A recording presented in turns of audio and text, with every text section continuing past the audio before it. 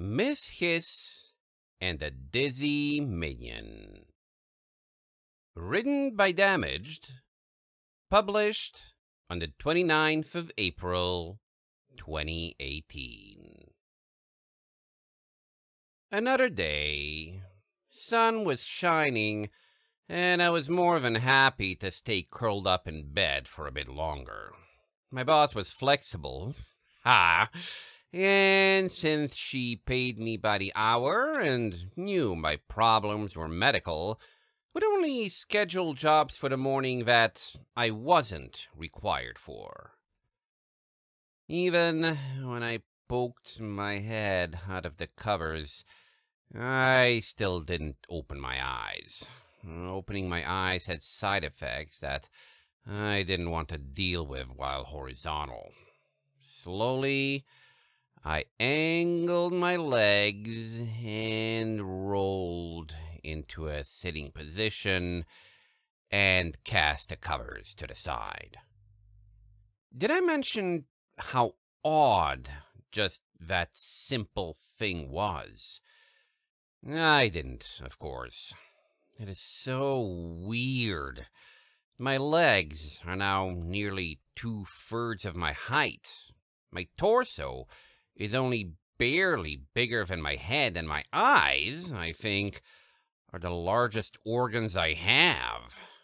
But that's all about me. There's action going on. My room had been painted by the landlord in the most bright and cheerful shade of almost, but not quite, neon green. Contrasting with the wall color was the floor. Orange, the running boards, yellow, and the bright yellow light streaming in from the sun outside. I leaned over the pot and spent the contents of my stomach into it. With my stomach empty, I reached for my glasses. Dark and bigger even than the size of my eyes, the things made everything tolerable. Somewhat. Glasses muted colors and made the crazy contrast effects of living in a cartoon Equestria a lot less, but they did nothing for the movement. It all seems to work fine when you watch cartoons on your TV. They move around, and the camera sees things just right, but most importantly, your brain knows you are just watching TV. It's not real. Equestria is real. Equestria is a cartoon. Equestria makes me vomit. Cartoon characters look flat, but they do have mass and volume. They aren't flat, but when you look at them, they seem to be.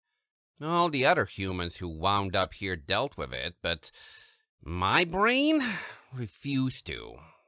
I looked at my orange hands and shuddered at the thought of them moving, but I had to.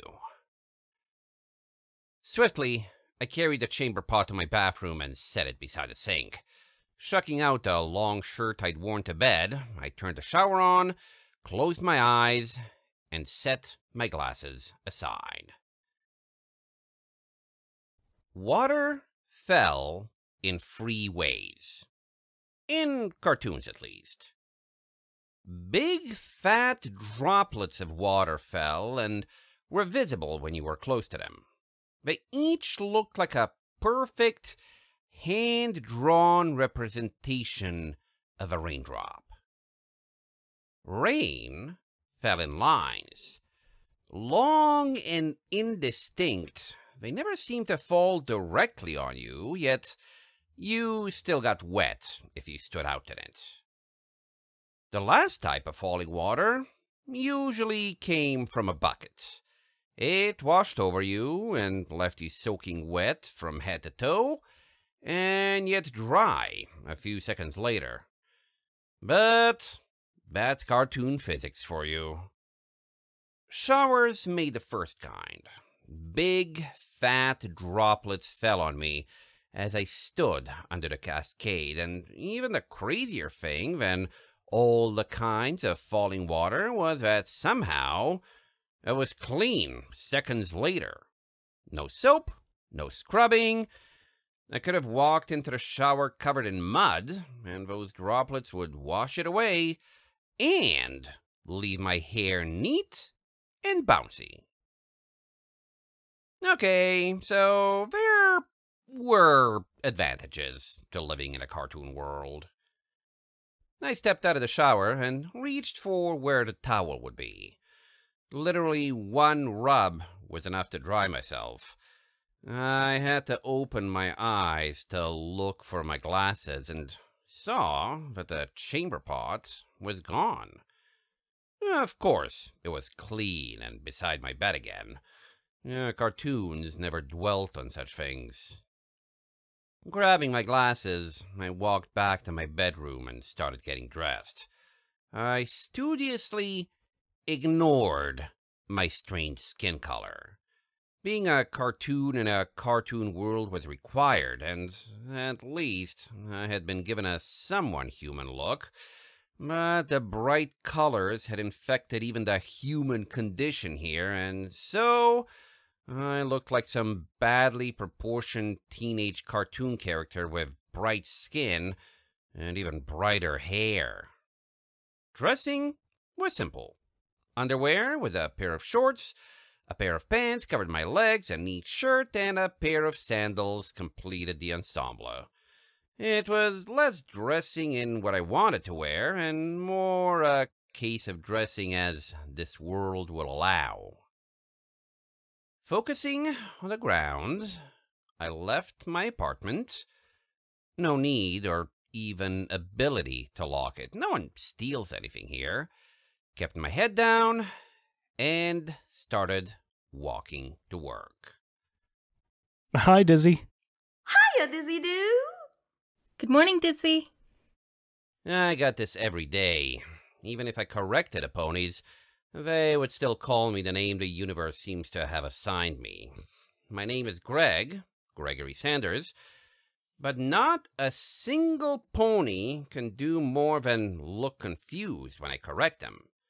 It's not their fault. It's just the world they, and now I, live in.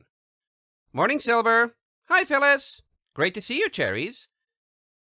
That was the crazy bit, the real icing on the cartoon cake. I knew their names, too. The moment I needed to talk to some pony, I just had their name in my head. The way to work was ground into my brain. I had forced myself to memorize it so I could walk with my eyes closed. Of course, I didn't walk with my eyes closed. The world reacted to such invitations like an eager prankster, and walking around with my eyes closed would lead to dogs jumping out in front of me at just the right moment to trip me over. I would roll and land in a compromising position, and some ponies would laugh. It had happened several times when I first got here. 26, 27, 28. I turned and opened the door. The sign above the doorway read, "The Mesmerizing Miss Hiss," complete with spelling mistake. I stepped inside and walked through to the break room. I could lift my head now. With just me moving around, I could avoid being physically sick, but it still made me queasy when I moved, and the walls sometimes didn't make the right perspective shifts. Walking to the fridge, I focused all my attention to the handle, on feeling it with my hand as I pulled it open. There was all kinds of things in the fridge, including several of the things that made me perfect to work here. Stacked against one side of the cooler was free fish that even had black crosses for eyes. Any pony who saw that without being prepared would faint. Animals in Equestria, with very few exceptions, could communicate just fine. Cows, sheep, and goats could all carry on a conversation quite happily. I even heard there was a pony near Canterlot who could talk to every animal. I hope she never visits Sliver and Hiss. Which brings me to my boss, but I really shouldn't talk about her behind her back. Fish are, as far as I know, not intelligent at all.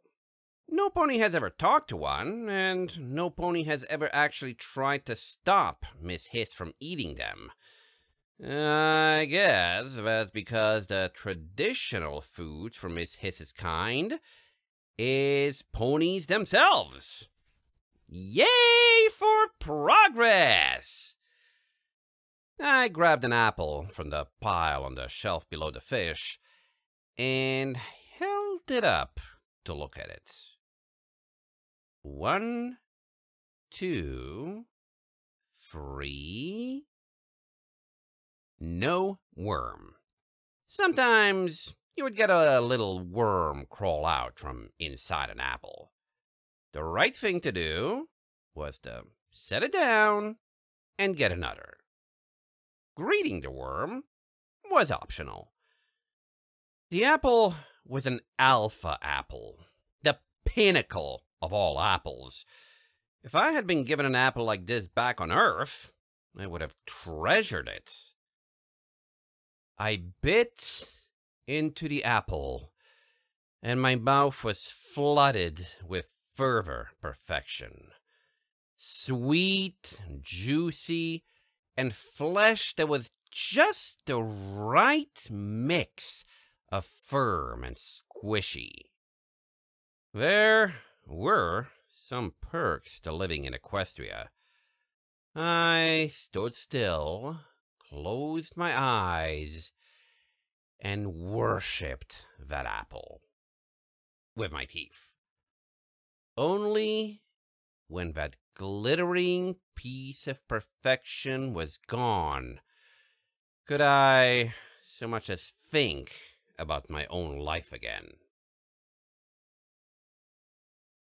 With a deep breath, I took the special door that led directly into Miss Hiss's therapy room. She was singly the only creature I could stand being around in the whole country. Right now, she was with a patient and had the pony curled up in her long tail.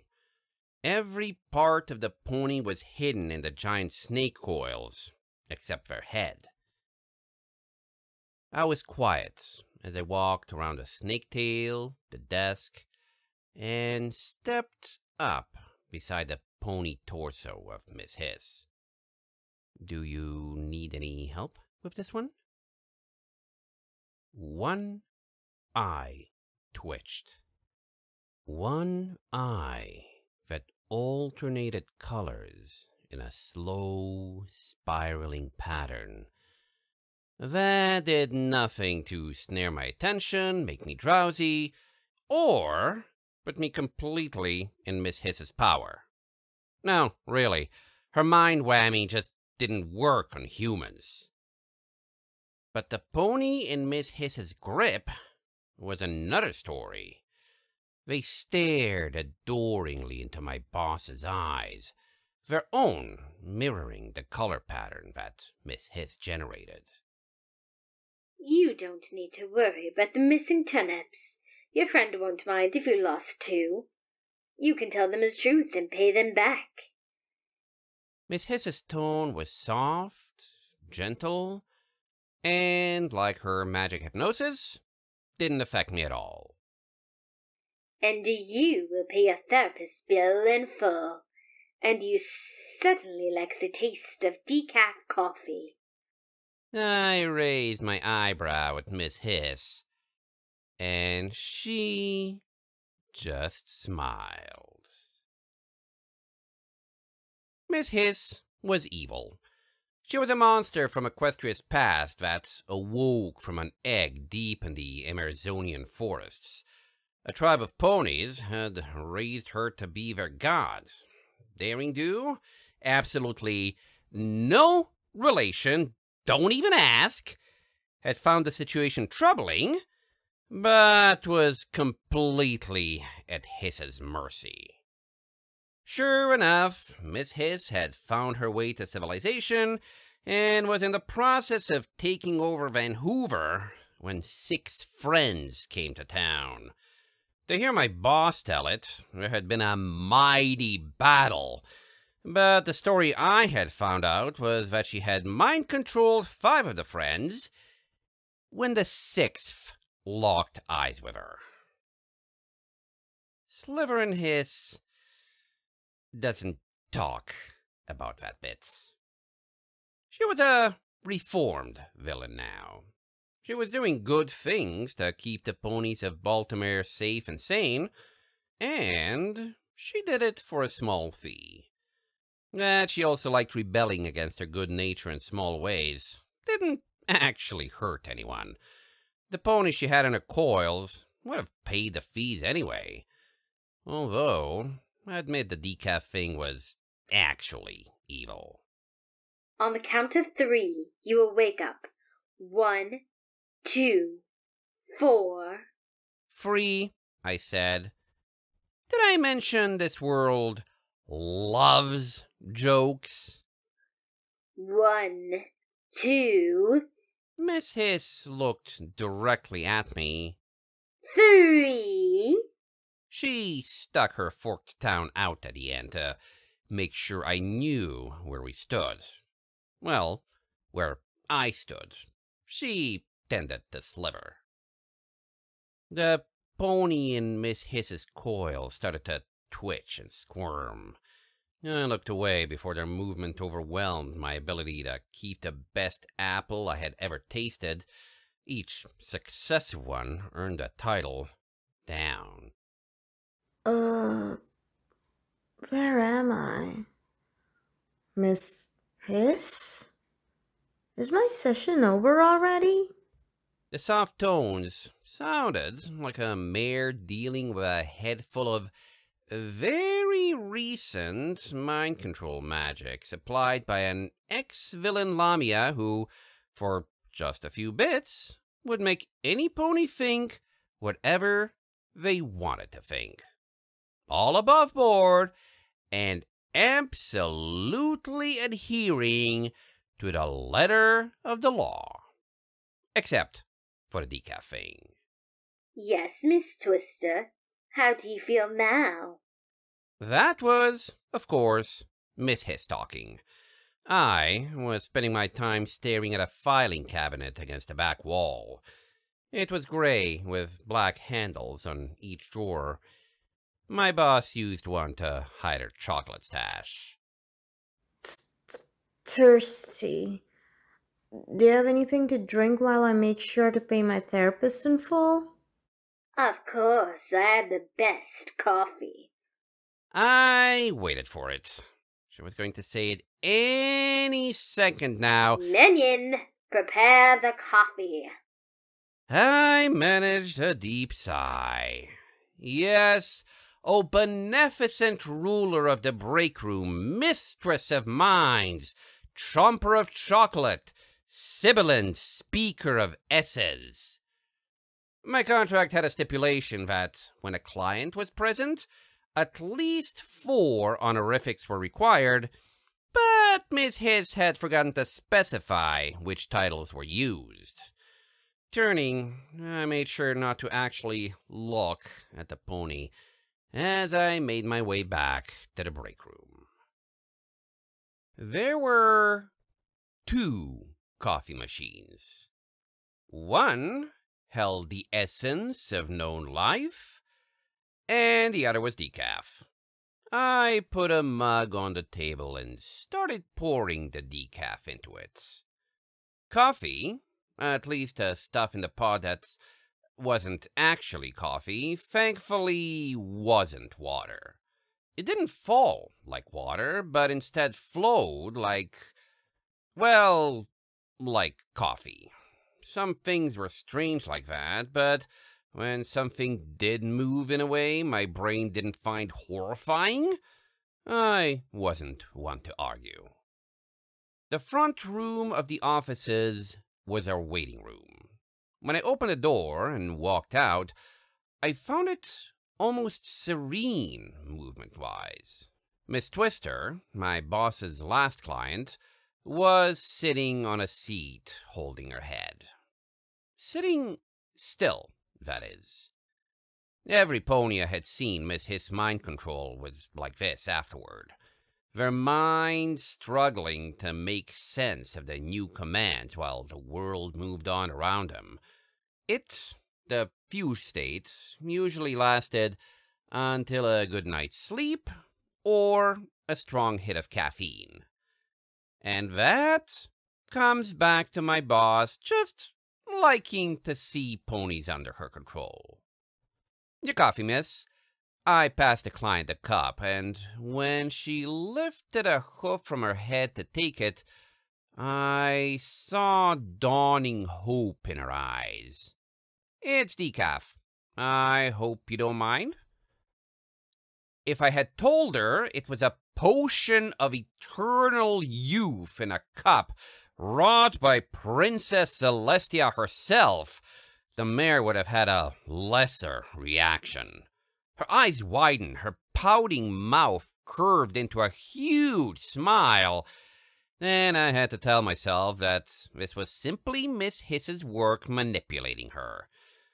There was something to be said for making simple things bring this much happiness to a pony. Thank you! She grabbed a mug from my hand and practically inhaled half of it. Her movements were small enough not to set me off, but that didn't stop me from quickly turning away. Throwing up on clients was not nice. I looked at my boss's happy smile.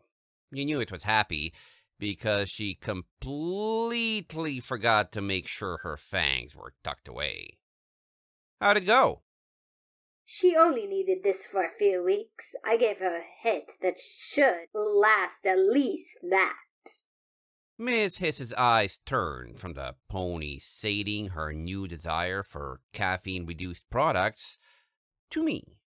Her eyes, normally, weren't spiraling patterns of mind-gooifying colors.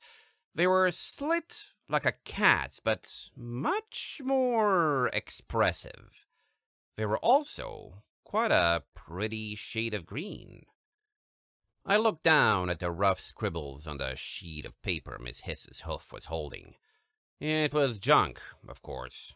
Anyone could literally mark a page however they wanted, and it would read as exactly what they meant it to.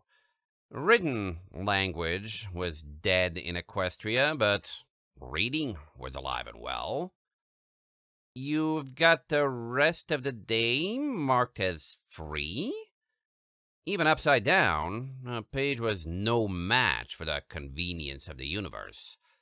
This universe, at least. You're a good minion, Greg, and I want to help you. Miss Hiss could have done a lot of bad things, but when she said my actual name, I could easily forgive all of it. Trust an evil genius to get the little details right. She pushed a tiny piece of fabric across to me. It was decorated with tiny knots of colored grass, and it had little pieces of string at each end. Size-wise, it looked about right to tie around my wrist. I got this. I looked at the offering and raised one eyebrow. Boss, you know the problem I have with magic? Magic in Equestria was like everything else, but turned up to 11. When just walking around makes you feel ill, try adding things glowing and flying around. No matter what universe you're in, it seems, things can always get worse. You're a good minion, Greg, and I want to help you. Miss Hiss, I noticed, was careful to only touch the bracelet thing with the barest tip of her hoof. I got this. It's not like that. This is zebra magic. Put it on and you'll see. Miss Hiss, I respect you and your work, as well as the kind individual you embody, but I'm not stupid. When somebody in Equestria passes me a magical amulet and says, "Put it on," with no explanation, I am not going to just put it on. What's it actually do? Miss Hiss flicked her tongue out, a gesture she always made when she felt she had the upper hand, hoof or tail. You said you get sick because you can't get used to movement. I would have nodded, if I were an idiot. Yeah? And my mind control doesn't work on you because you're a human. She knew all the answers to these. We both did. Again, I replied, yes. But if it did, it could easily just tell you not to be sick.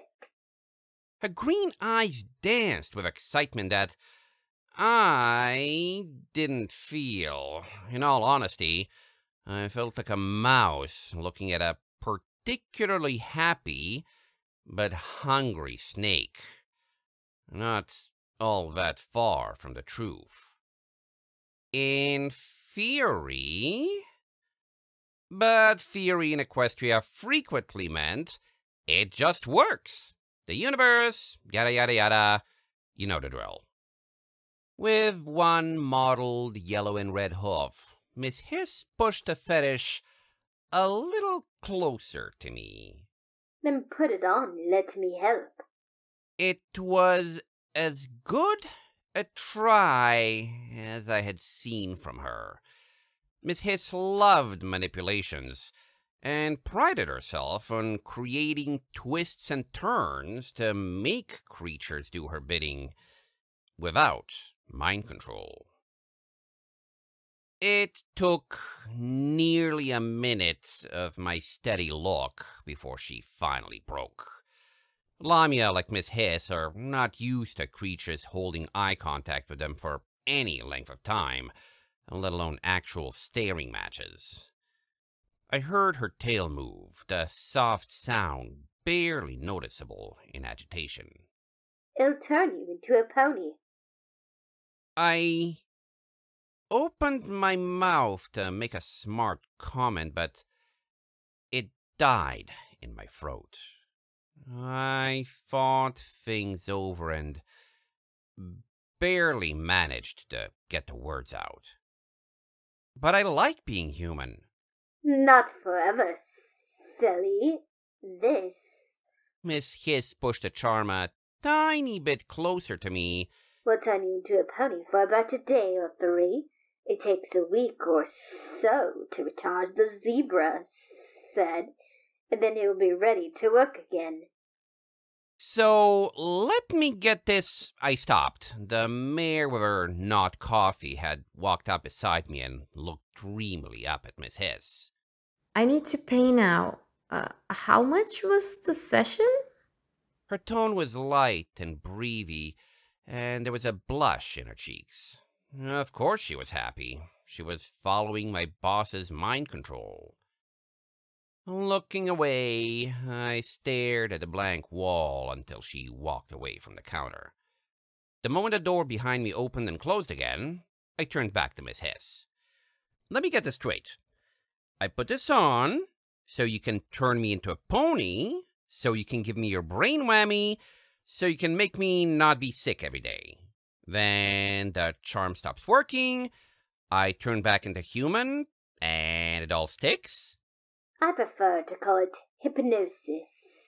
Yeah, of course you do. This is convoluted, it's crazy, and it has no chance of actually working out exactly how you say, which means it will probably work great and nothing will possibly go wrong, which means everything will go wrong.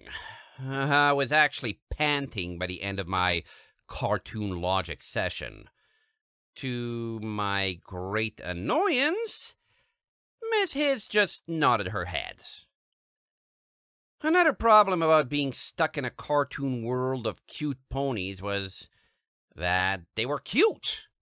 Abhorrently cute. If I'd been a little girl and dragged here, I would likely be screaming with joy from the moment I woke up to the moment I was sedated each night.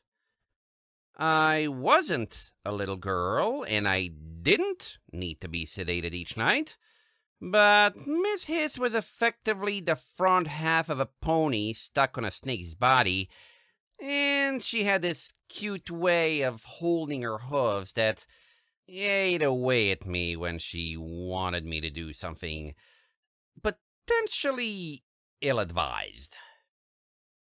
The earlier staring contest had been to find out the details of her scheme, but now that I was fully informed, I had no leg, hoof, or scales to stand on.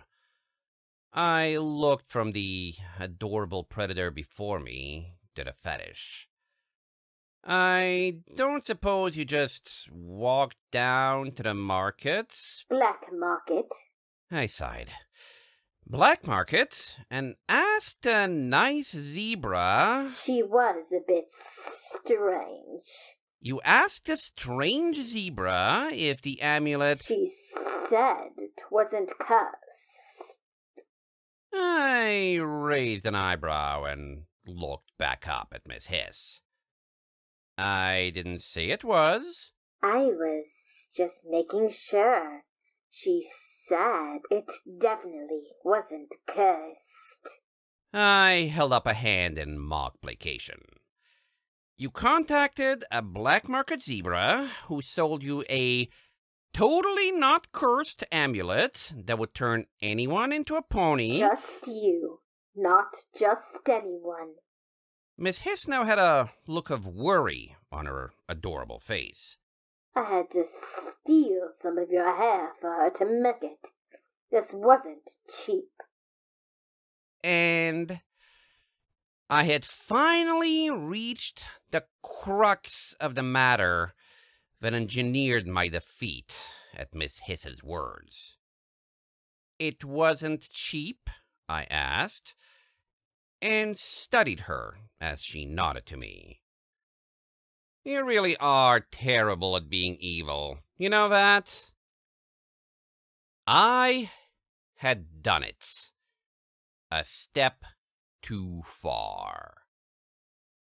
The look Miss Hiss gave me was my undoing.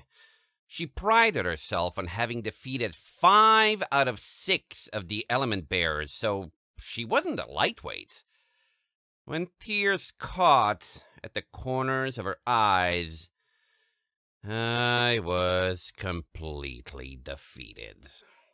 Reaching out, I put my arms around the lunging predator and pulled her into a hug that she returned. I'm sorry, boss. Your coffee trick is actually really evil. I just don't know if I should... I cut off when another sob racked her body. Okay, I'll put it on. Miss Hiss suddenly jerked back from me with a huge grin on her face. I know. That's why I tied it around your wrist already. I looked down at my left wrist, but it was empty. Then I quickly looked to my right. Evil and sneaky. And you play dirty. Flatterer. Miss Hiss batted her eyes at me. So, how does it feel? It doesn't. You might want to talk to the zebra and get a refund. It's not doing a thing. I trailed off because Miss Hiss's grin was growing wider. She pointed a hoof down.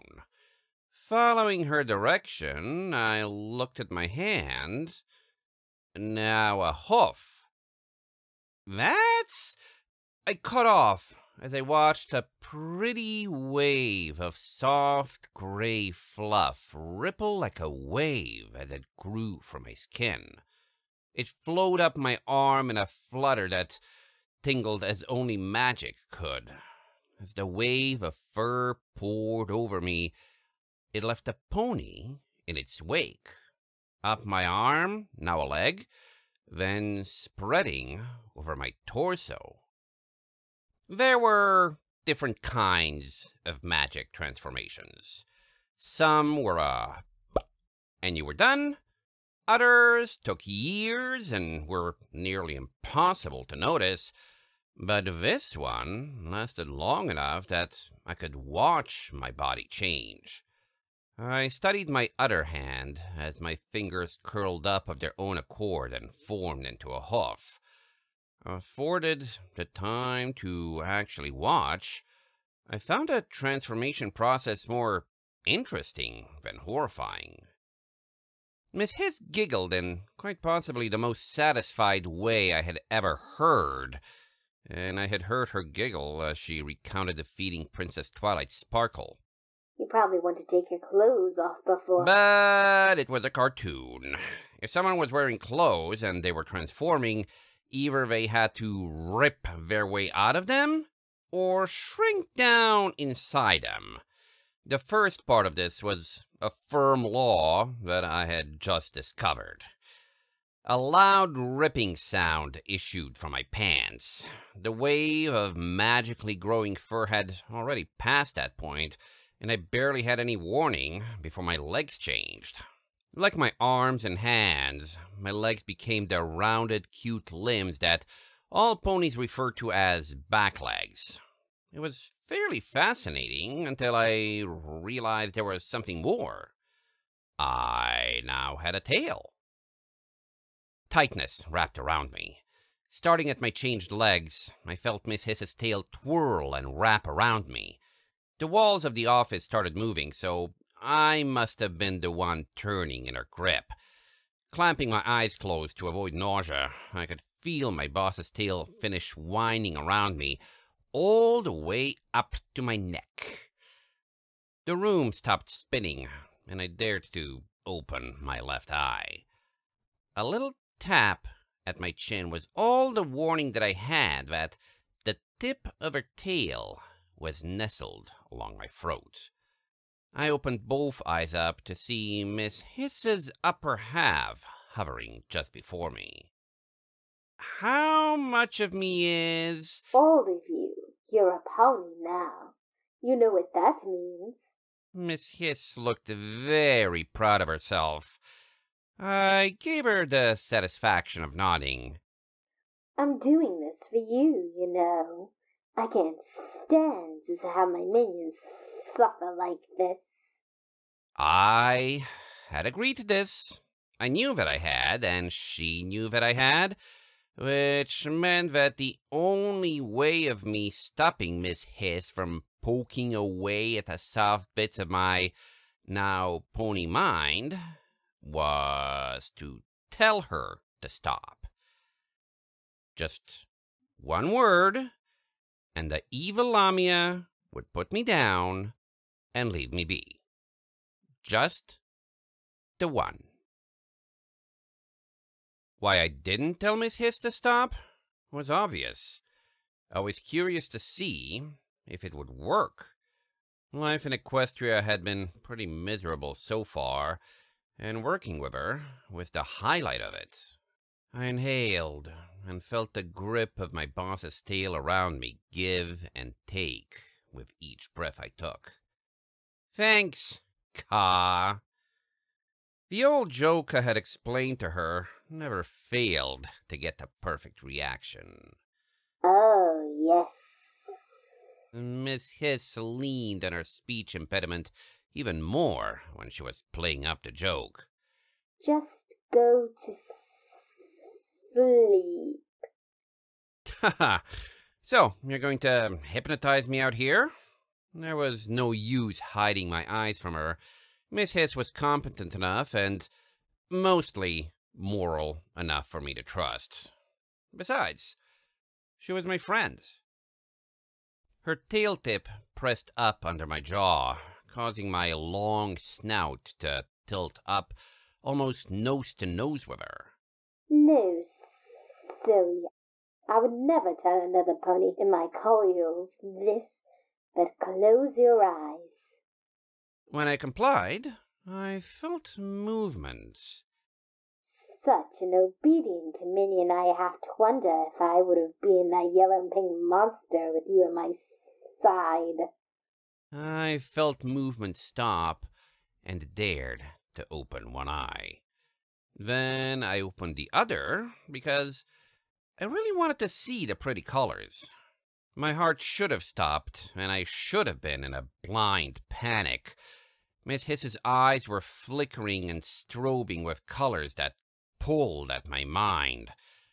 They were amazing, beautiful, and I could have watched them all day long. This is normally where I tell a client they're getting sleepy. I don't want them to remember the commands I give. The words felt as heavy as stone bricks. They sank through my ears and into my head and built on each other. The more words Miss Hiss spoke, the less room I had to actually think for myself.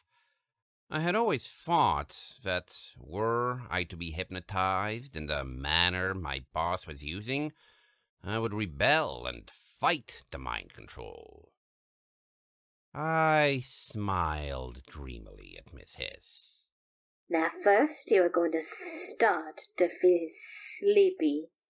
Your eyes will stay open, but your mind grows heavy with sleep. Tell me what you feel. I opened my pony mouth and tried to reply for several seconds before enough brain cells got together and made the words Miss Hiss wanted me to say. Sleepy. Good. More and more sleepy now.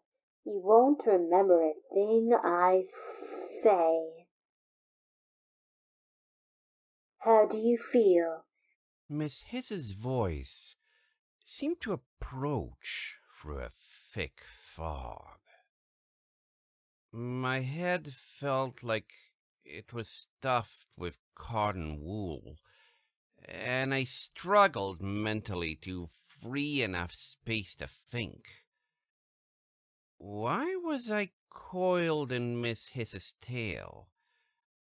Why did I feel like my brain was too small to hold everything I wanted to think about? These questions seemed important, but not as important as why I was a pony. Things started to approach me through the cotton wool. Memories. Like you turned me into a pony and stuffed my head full of mind control commands. I met Miss Hiss's eyes, her normal eyes, and blinked a few times. You're so adorable like this. Shall we test it? Her mouth curved up into a bigger smile. I remembered how much she adored seeing ponies confused and under her power. Slowly, Miss Hiss's coils unwound, and moved me toward a window at the back of her office. The blinds were closed, but once her tail deposited me on the floor just in front of the window, her tail tip reached for the cord that would open the louvers. "Wait, can you get me a bucket just in case?" I turned my head to look back at Miss Hiss, and in that moment, I knew her work actually did its job. For my whole life in Equestria, now nearly 4 years, I had felt queasy at any such motion. In answer to my question, Miss Hiss's tail opened the blinds and wrapped around me again. I had no way to fight the grip she had, and when she angled my head with the tip of her tail, I was staring out the window. Ponies trotted down the street, one pulling a cart with other ponies riding in it. There was even a Pegasus swooping down to land. The world was too bright, of course, and with my brain still addled by Miss Hiss's mind control, I couldn't process everything. But I didn't get nauseous. I watched the view outside for nearly 5 minutes before Miss Hiss turned me back to face her. How do you feel? Well, it's strange. Like, I had everything in my head just how I wanted it. You sorted it into neater boxes and places, but they aren't the places I had everything. I poked at my thoughts regarding movement, but nothing felt strange or wrong. My throat's a little dry, though. Let me get you a drink. Coffee? In hindsight, I should have seen it coming. Miss Hiss released me from her coils for the second time. I shook myself, feeling my new body move around me. It felt odd, yet comfortable. Decaf would be great. Sudden realization hit me. Miss Hiss was laughing riotously, and all I could manage to do was curse her while trying to ignore how much my mouth salivated at the idea of decaf coffee. "You're totally evil, you know that?" Left to my own devices, I tried to stand up on 4 legs for the first time. Then the second time, then the third time. It seemed like 4 was a lucky number for ponies, as I slowly managed to get my new limbs under my body without one bending or twisting in new, interesting, and likely very funny ways. Miss Hiss had slivered to the break room, giving me a little privacy to fail so much. Are you sure you don't want regular coffee? I have this lovely double roast here. Snake ponies can laugh. It isn't a common sound from them, considering that they were thought to be extinct, about the most rare sound ever. But when Miss Hiss laughed in evil glee, well, it sounded like a car tire with a leak. Stumbling and falling were my new favorite pastimes. I fell forward, I fell backward, I even fell to the sides. But my best trick was falling straight down, landing on my belly with an oof. I tried to get my bearings and was delightfully reminded how thick-headed I still was with Miss Hiss's mind control. No, I don't want regular. I know you made me want decaf, and no amount of regular coffee will taste as good as that filth.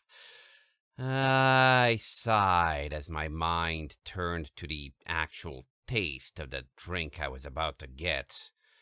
Delicious filth. The hissing laugh from the next room told me my boss had heard every word. I focused on one hoof at a time. Left front, right front. I fell on my belly again. I wasn't bipedal, which meant that trying to walk bipedal wouldn't work. On the plus side, I was building major cartoon karma. The concept of cartoon karma was something I had picked up quickly, but a lot of other humans seemed to have trouble with. Put simply, if you make ponies laugh, you will have a really good day. The way I was going, I should buy a lottery ticket tomorrow. Left front, right rear. Right front, left rear. I'd seen ponies do this so many times, but until I managed to do the gait completely at least once, it felt wrong. But it clicked in my head and my body took up the motion. Motion. I was watching the room move, watching myself move, and my breakfast was still inside me. Of course, thinking such advanced things, while my brain was laboring to establish that I was still me, had me fall over one more time.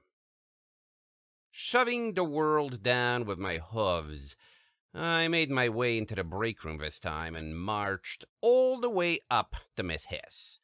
She lounged beside a coffee pot and the pot of pure joy.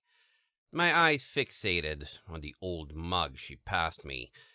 I sat down and held the ambrosia between both hooves and inhaled.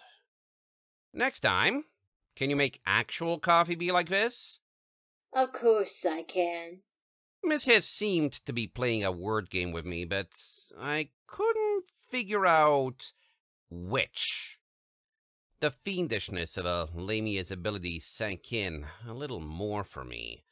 She could, now that I was a pony, have kept me muddle-headed for as long as she wanted.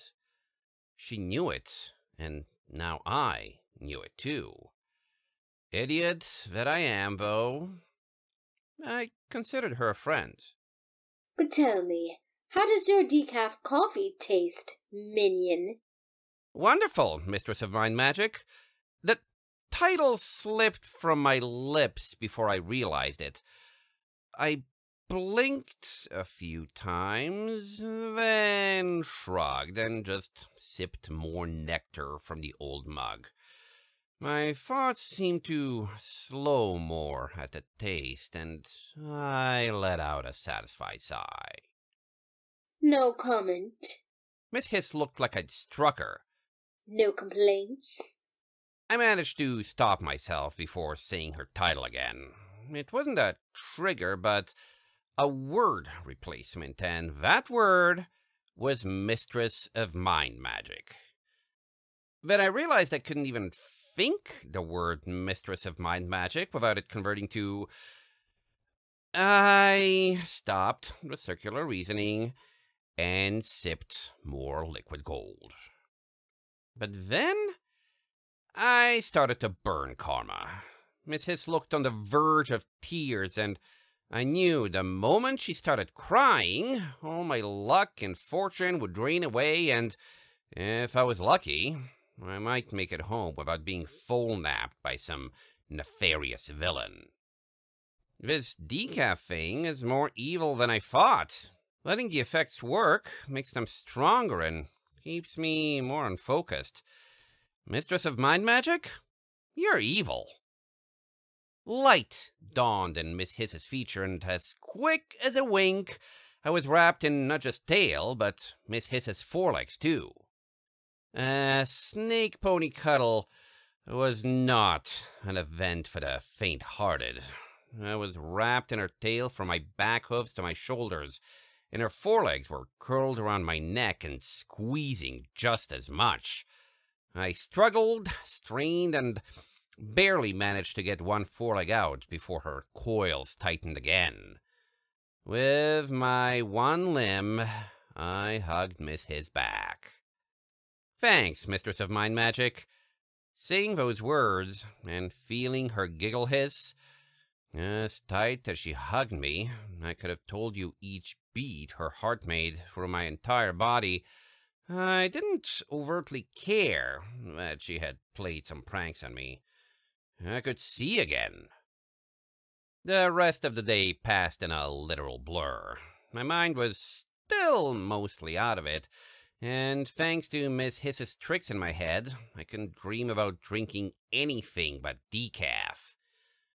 I don't quite remember when, but Miss Hiss slivered me home, and made sure I was in the right flat.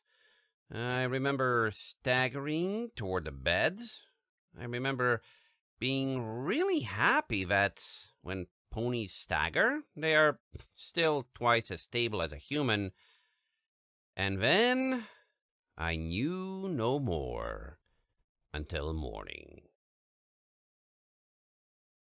Another day. Sun was shining, and I was more than happy to push my covers back and sit up in bed. I yawned and looked around the room. Then I froze. Something was very wrong. I turned to look at the innocent chamber pod beside my bed. Then I looked around the room again. Bright colors shifted with my head. I lifted a hoof up and waved it before my eyes and screamed. Shuffling backward along the bed until my back was against a wall, I stared at my hoof. The screaming stopped, thankfully. My memories started flooding back, and I remembered Miss Hiss's proposal, my accepting it, after what probably constituted illegal levels of pouting, and finally letting Miss Hiss do her thing. A good night of sleep had me feeling better than I had in my whole life, but I was a pony. I climbed from bed, listened to the clip-clop of hooves as I walked from my bathroom, and quickly climbed into the shower. My cartoon karma stood me in good shape for the day, and I got down in the shower, watching as the fat, beautiful water drops fell all over me. Stepping out, I walked to the bathroom mirror, and the screaming started again. The cute, gray-furred face in the mirror had a little wide-gaped currently because screaming snout, big eyes, and a mop of yellow gold mane. All those things seemed to spell just one thing in my head. That the screaming was really high-pitched was a bit of a giveaway, too. I stopped screaming at the sweet mare in the mirror and tried to work on a way to contain my rising panic. I looked down at my forehoof and saw the talisman still attached, none the worse for its soak in the shower. Lifting my head back up, I gazed back in the mirror. The everything in this world was cute, even the monsters. Mare in the mirror looked back with a worried frown. It was heartbreaking, and I wanted to hug her and tell her everything would be okay. Of course, the problem was that the mare in the mirror was me. It's just for a few days. The words rang in the air, but felt reassuring to say. The reality sank in further that it wasn't just a few days, but a few days every month. Miss Hiss's whammy had a limited duration. Without thinking twice about it, I walked back to my bedroom and opened the closet. My hoof lifted, and I was just about to grab a shirt when I realized it was my hoof reaching for one. This is crazy and silly, and I'm sure the universe is laughing it up at my expense. Aren't you? I shook a hoof in the air, a classic pose of impotent rage, if there ever was one. Giving up on the morning completely, I opened my door and left my home. The world was entirely different when I could look at it. I marveled at all the colors and the happy ponies. Hi, Tabasco. Hi there, Dizzy Doo. You're looking great today. Tabasco Sauce was selling hot dogs at his little cart. I wondered how many times I had walked past him without looking up. I froze in fear. A little tendril of steam rose from the cart and started toward me. There was literally nothing I could do to avoid the wisps of pure scent from reaching into my nostrils and feeding my brain terpenes I couldn't say no to. Spicy carrots in a bun weren't the strangest thing I had eaten here, and I knew it wouldn't be the strangest ever, but right now I had to have one. How much for one of those? They smell so good. I drew out the last note, my body leaning closer to get more of that wonderful smell. For a pretty little thing like you, Dizzy. He booped me on the nose. You can have one. I blinked in surprise. And normally, every pony wanted bits. It was almost as disconcerting as the fact that no matter how many you spent, there was always enough to pay for food. I didn't mean my bit purse was limitless, far from it, but if I needed something to eat, I only had to reach my hand, now a hoof, into my purse, and a few bits would be present. So, rather than accept charity for being a pretty little thing, I reached for my bets. Oh, I couldn't. I'll just... Not only was my bits bag missing, but my pants were too. Of course, I'm a pony. A carrot dog was shoved forward into my reaching hoof, and I got another boop for my trouble. No. Can't have anyone claiming I wouldn't feed a starving young mare. You can pay me back tomorrow if you want. I was completely defeated by not just the world, but also the vendor's logic. The world, the cartoon world, hated a sore loser. If I were to grumble something or complain about my lot in life, you could be sure that the moment I took a bite of the ambrosia in my hoof, it would fall apart, or a bird would swoop down and take it. Fixing a smile to my lips, I gave Tabasco Sauce the most dazzling of looks. Thanks, Mr. Sauce. For my trouble, I got a well-meaning pat on the head, and a really tasty breakfast. I lifted the odd food to my mouth and bit into it with my new flattened teeth. Heat filled my mouth, but it was the good kind of heat. It lit a fire that simmered through me while the carrot in its bun crunched satisfyingly. I knew I looked like I was having a great time, and it was absolutely true. The only time something in Equestria ever tasted bad was when it was comically right. I walked along on my free legs, eating my hot carrots, and took in the world around me. Everything was new and amazing, and I could only gasp in surprise as a different scene played out.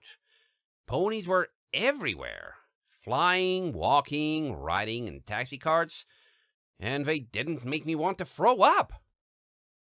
Trotting like a real pony, once I had finished my dog, don't even ask me how I walked with 3 legs, I didn't count the paces at all.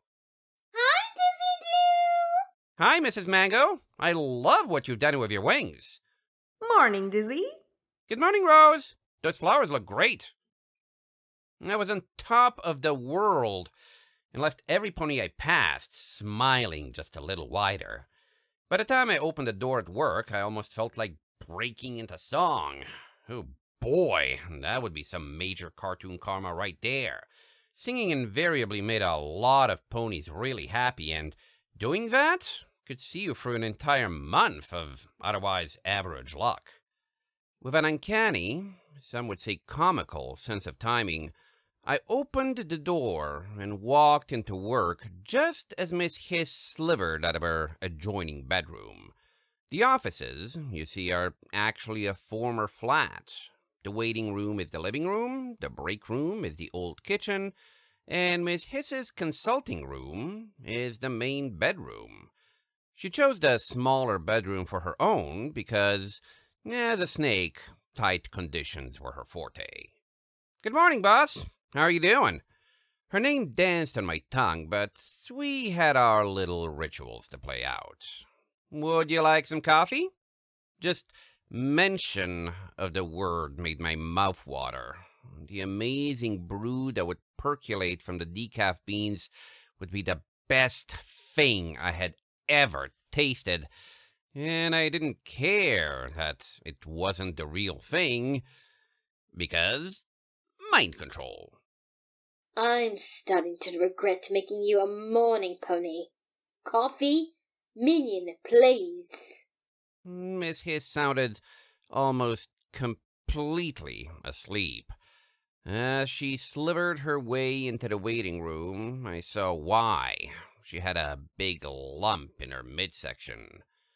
Ate too much last night. Any pony not familiar with Miss Hiss would jump to conclusions that were beyond terrible. The lump was almost the right size to be a pony, and despite myself, I had a vision of Miss Hiss devouring one of her clients. "How many did you eat?" I asked, short-circuiting the gag that should have played out from a panic into a new one. 5. Miss Hiss burped and looked extremely repentant. They wiggled all the way down. Which meant she hadn't eaten a client, or 5, as the case may be. My hooves made a pleasant clopping sound on the wooden floor that I found myself enjoying. I know how much you love it when they wiggle. Did they put up a fight? I was so focused on the sound of my hooves and then grinding coffee that I completely failed to sense Miss Hiss until she was right beside me. One did. It was magical. Her tone was wistful, delighted.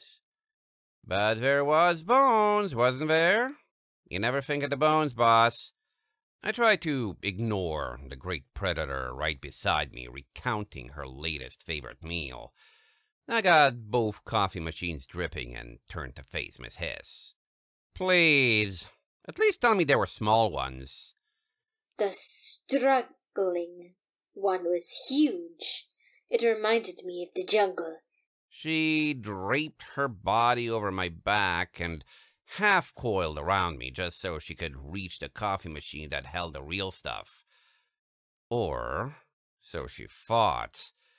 The truth was, I had brewed both machines with decaf. You just can't get enough of those eels, can you? I reached one hoof up and brushed Miss Hiss's shoulder.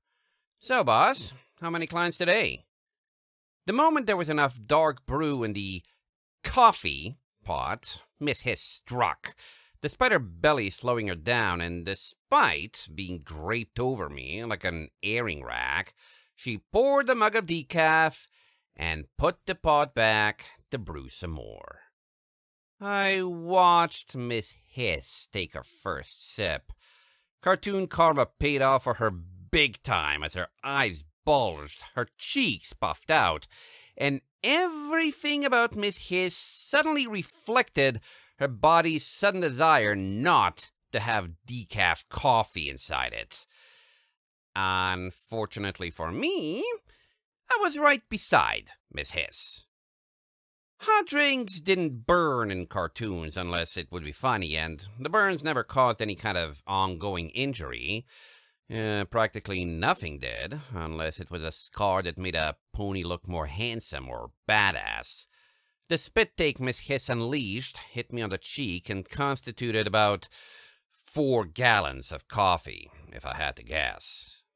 Of course, it didn't make a mess of the break room, but I had to reach for a cloth to clean my face. Minion, what is this? Decaf. Isn't it wonderful? I didn't have to fake my enthusiasm. I looked at the second pot wistfully and, with my face clean, started to pour myself a cup. Miss Hiss yanked a pot of what should have been coffee and poured it in the sink. I've created a monster. Why, thank you, Miss Hiss. That's wonderful of you to say. With my cup dipping up, I took my first sip of the amazing substance. Oh gosh, this is good. You really should start drinking it. It's swill. It's horrible. Miss Hiss's tail lashed in agitation as she started the machine brewing an actual pot of coffee. And if I didn't brainwash you to like it, you would agree. So, I said, loving decaf coffee, suddenly becoming a morning pony. What else did you pack in my brain? I took another sip of decaf and didn't care if it was the worst laundry water in all Equestria. It tasted amazing. Just the better titles. You should show me more respect.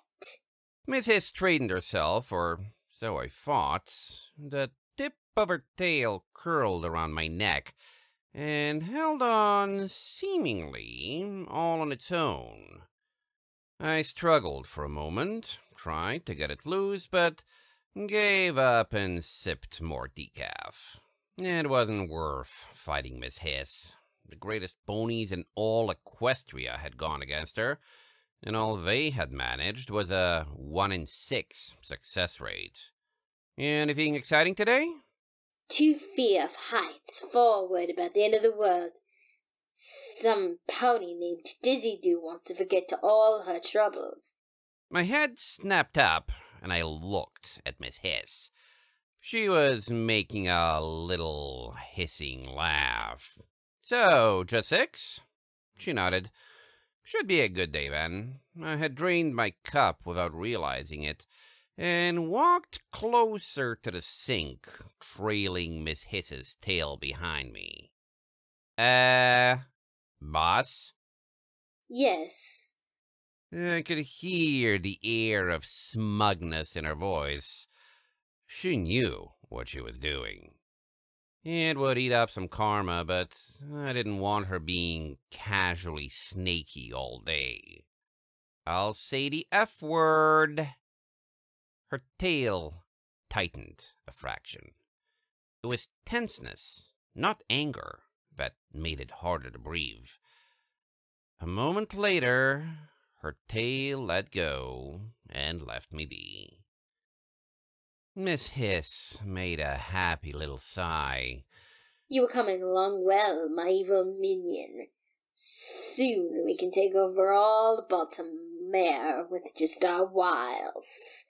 Until I only got 2 letters out of the name before Miss Hiss coiled around my neck and her tail tip pressed under my jaw to force it closed.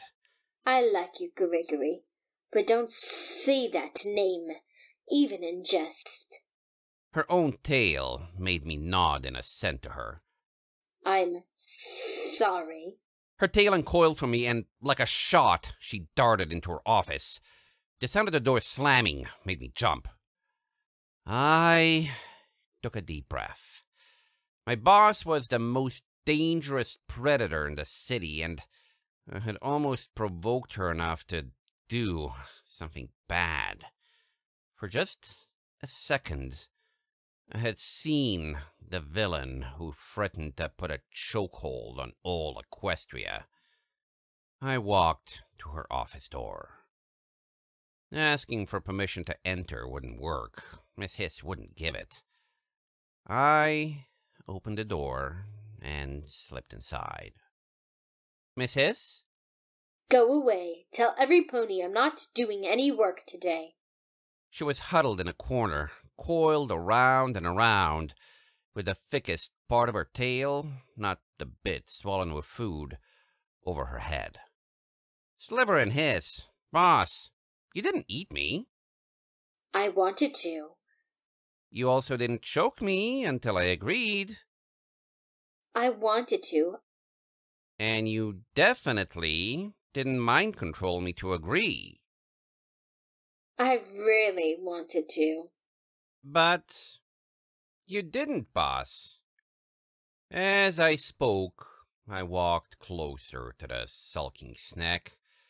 I sat down beside her and leaned against her coils. You're a good pony, boss. No, I'm bad. I was going to do all sorts of bad things to you just for saying Fluttershy's name. I got really angry, Greg. She moved, her coils shifting and making way for me. Without hesitation, I walked up beside my boss. I was surrounded by Miss Hiss. There were coils all around me, and I reached up and pulled my boss into a hug. You're getting better, boss. You even said her name. Miss Hiss froze for a moment, then hugged me back. I did, didn't I?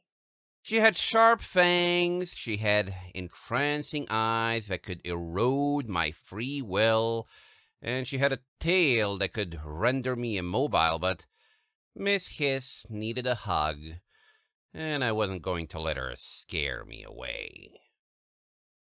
Somehow, I knew there wasn't any mind control making me like my boss. She was just another person trying to live the best she could. I squeezed her tight. You did. Minion. Miss Hiss's voice sounded a little confused. Yes, boss? The next client's here. I gave Miss Hiss one more squeeze before letting go. On it, boss. I turned around and trotted for the door, opening it when I got there. I didn't have to question Miss Hiss knowing someone had arrived, what with her being an apex predator that's used to hunt ponies. Sitting in the waiting room was a young Pegasus mare. Miss Hiss can see you now, Sugar Sore. Of course her name just came to me. Weren't you listening earlier? When I turned to look at Miss Hiss, she was composed and sitting behind her desk again. Thank you, Dizzy Doo. Is this, well, safe? Sugar Sore stepped into Miss Hiss's dim office and waited for a moment for her eyes to adjust. Like every pony who had stood where she was, she started the moment she could see the big predator in the room. Rather than pounce and snare Sugar Sore, however, Miss Hiss held out a pile of papers. Miss Sugar Sore, if you sign here, we can begin. I realized I must have been the only pony to have ever just walked in and let Miss Hiss do her thing. The poor mare was glancing from the papers to Miss Hiss's face. It's perfectly safe.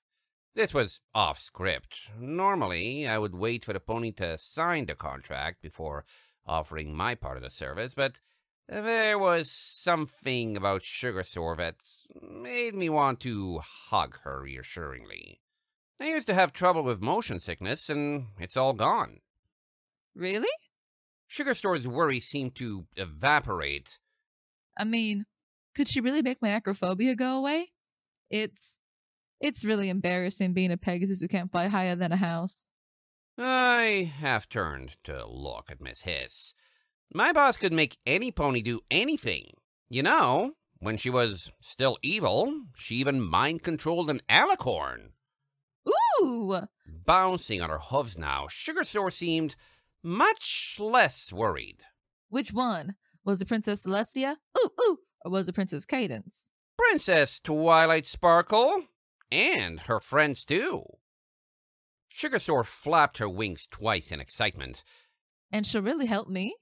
Shouldn't she be off She wiggled a hoof in the air. taking over the city or something? She'd really help little me? Miss Hiss had a heart of gold. Princess Twilight's best friend, Fluttershy, saw that in her. If you sign the papers, she'll free your wings and let you fly. I had never seen a Pegasus move that fast. She rushed forward and signed the paperwork faster than a Wonderbolt could have. I'd watched the Wonderbolts once. It had been slightly refreshing to ignore everything on the ground, but much less so, and I still got sick. They were really fast, though. Miss Hiss checked over the paperwork.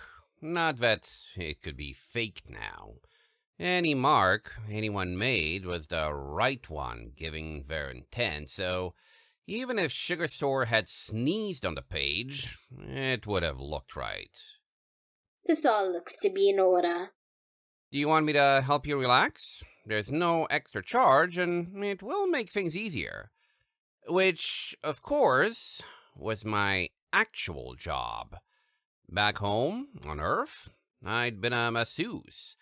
When I'd wound up in Equestria, despite my horrid affliction, I'd found work doing a similar thing. Just one nod from Sugarstore was all the permission I needed, ignoring the fact that I was currently a pony and didn't have human hands. I reared up and started to rub Sugarstore's ears. The effects of a good ear rub were as devastating to a pony's psyche as anything could ever be.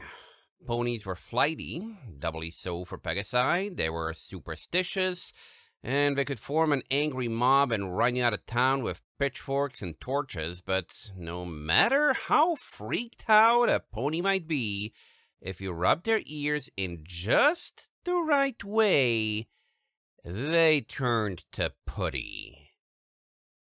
I knew that way. Ooh.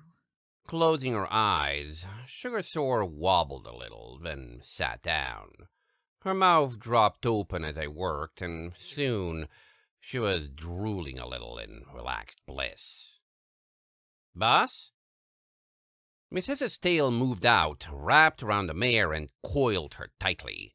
She let out a little gasp of surprise, particularly since the attack left me unable to rub her ears. But a moment later, she let out another happy coo. I'd hit my marks again. That feels really good. With her eyes closed, her voice barely a whisper, Sugarstore was completely relaxed in Miss Hiss's coils. When Miss Hiss leaned in and gently booped the trapped mare in the nose, Sugarstore opened her eyes. I felt myself smiling, relaxing, calming down. Miss Hiss's eyes were amazing, beautiful, and the best thing to just gaze into.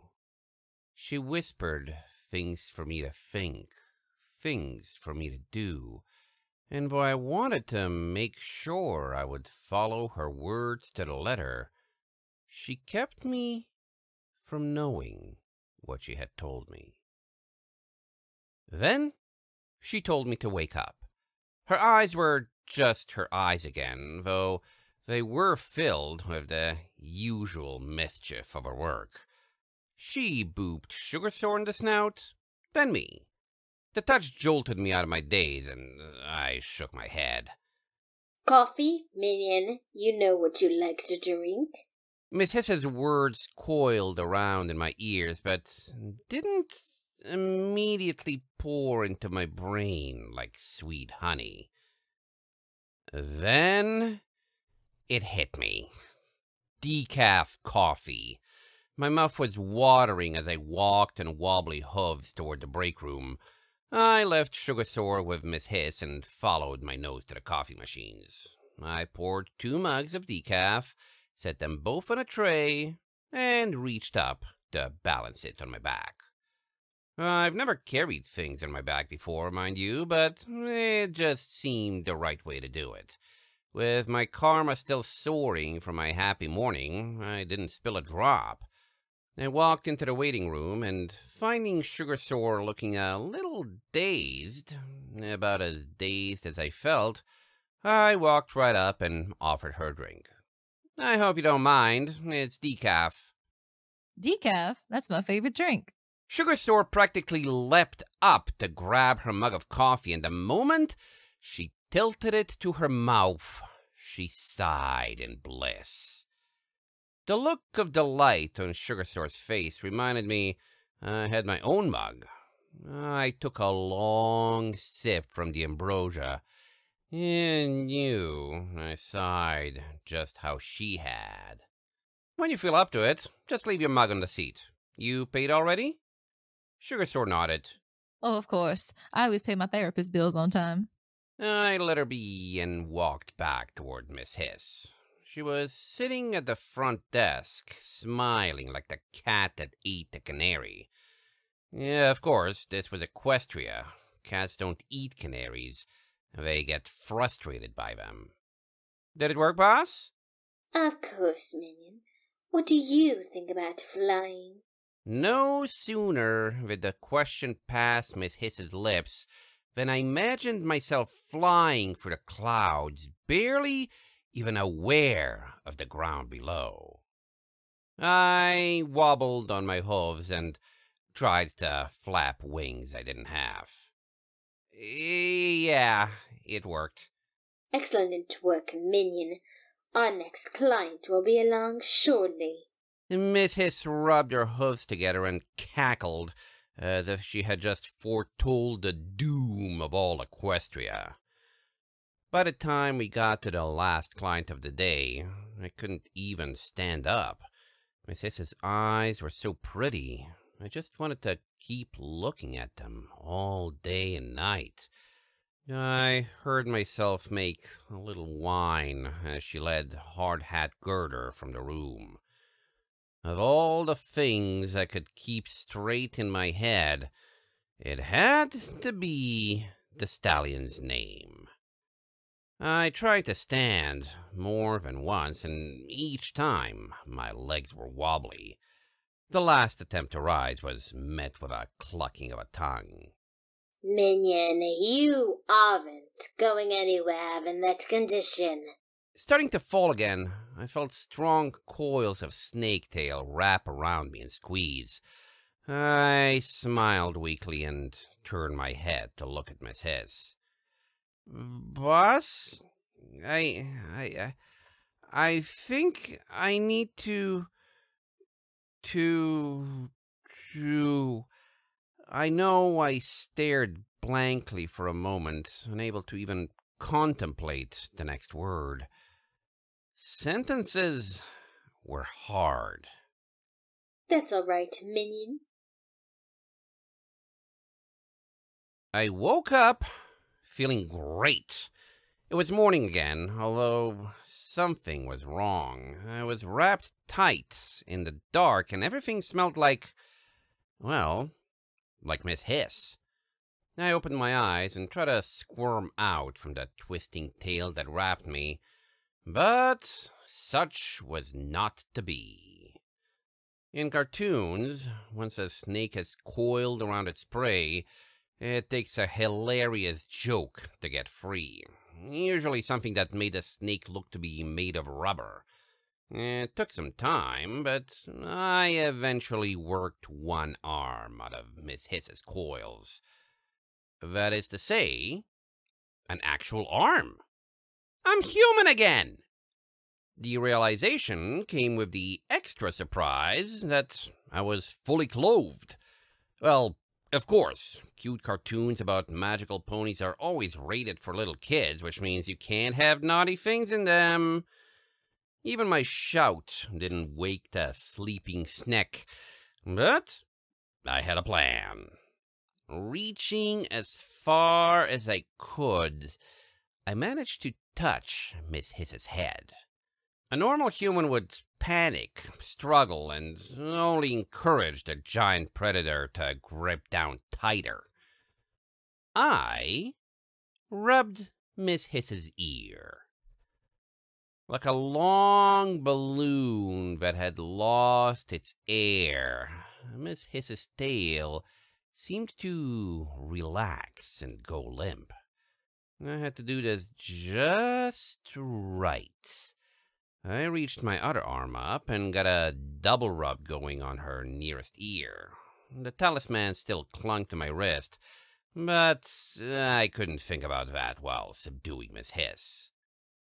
Her coils would tighten again, not unlike a steel trap if I so much as tried to get away. Instead of sealing my doom and making a run for it, I slid forward a little more and reached up to rub Miss Hiss's other ear. Her coils fell away completely, and I finally got to find out that Miss Hiss was just as easy to subdue with ear rubs as a regular pony. Big, fierce Lamia, where's all your strength and mind control now? I couldn't help myself. Miss Hiss's face was a study in pony bliss. Her eyes were closed, her smile wide, and her tongue poked out just enough to see it was forked. I couldn't keep it up all day, though, and it wasn't like I was going to get away from her. The moment I relaxed my hands and stopped massaging her ears, Miss Hiss struck. You would dare to subdue the mighty Miss Hiss. Her tail coiled tight around me, each loop squeezing me just enough that I wouldn't be doing much other than breathing. Her eyes burned with fury, until her hoof came in and poked my nose. Boop! For a moment, my eyes crossed, and I stared at the hoof pressed to my nose. Then my giggles started, and after those, actual laughter. Miss Hiss joined in too. By the time our giggles died down, Miss Hiss had released me. I walked, relieved to be back on two legs, over to the light switch. It was a moment of truth for me when I turned the lights on and didn't get sick. Boss, you're amazing! I know. Miss Hiss looked very satisfied with herself. I yawned and stretched. Breakfast was in order, and a nice big mug of that wonderful ambrosia. Decaf coffee. I let out a whimper. You're still evil. Miss Hiss's smile got even wider. Flatterer. The end. Featuring the voices of Francis Quinch Levaughn as Dizzy Doo, Cristina Amendola as the mesmerizing Miss Hiss and Mrs. Mango, Avni Kaka as Twister, Rose, and Phyllis, Quentin Ellison as Tabasco Sauce, Lobata Boy as Sugar Sore, Low Tone as Silver, and Script Singer as Cherry.